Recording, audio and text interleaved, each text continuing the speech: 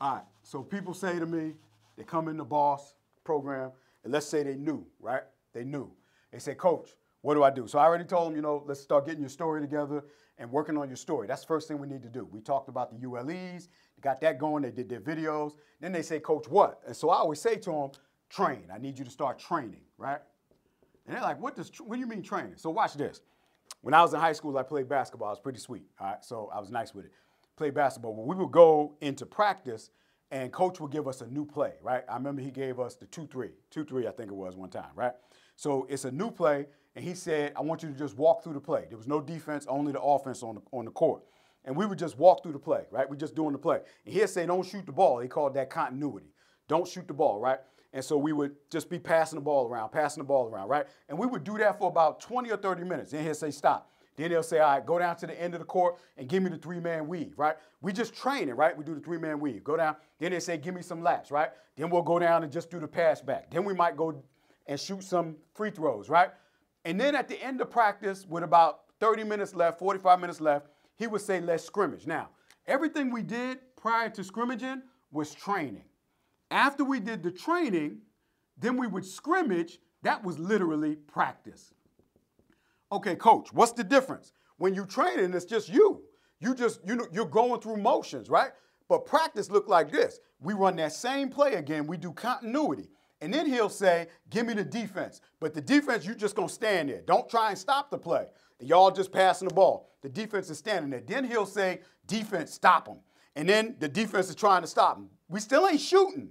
Then he'll say, run the play, shoot the ball, because there's a difference.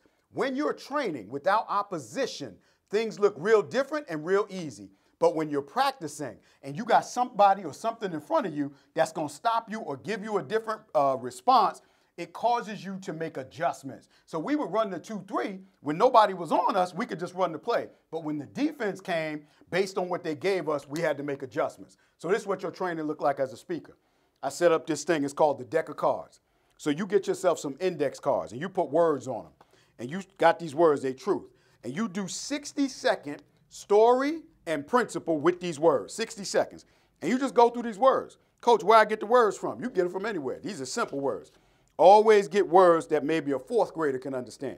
Then you go up to an 8th grader, and I look at some of them 8th grade words, they're pretty hard. This is training, right? You doing your 10-minute video. That's training. Coach, what does practice look like for a speaker? I tell everybody, go get 3. 3 what? 3 gigs. Coach, why am I going to get 3 gigs? Because I want you to go stand in front of people and you practicing your message. Now, why are you going to stand in front? Because you've been training. You've been doing your deck of cards. You've been training. You've been doing your video. But now I need you to get in front of an audience, and they're going to respond or react. And you're going to have to know what to do. Because when you get out here and you're getting 10,000, 15,000, that ain't your time to practice. You've been training. Go practice. And then when you get in the game, you go get 3. This is the game. Now you're getting paid. You ain't got time to be practicing while you're in the game. You practice at the free gigs with the 2nd graders and the 3rd graders. That's where you practice at. Coach, why am I going to get 3? Why am I practicing? Because when you go get these 3, it produces activity. Your activity produces opportunity. And that's why I tell people, you train, you practice, you go get 3 gigs. And then look, watch this. So they say this. Coach, I got my 3. What should I do now? Somebody tell me. What should I do now? What should I do now? Watch this. Go get 3 more. When does it stop? Never. Why do you keep telling me to go get 3? Because I want you to get denied.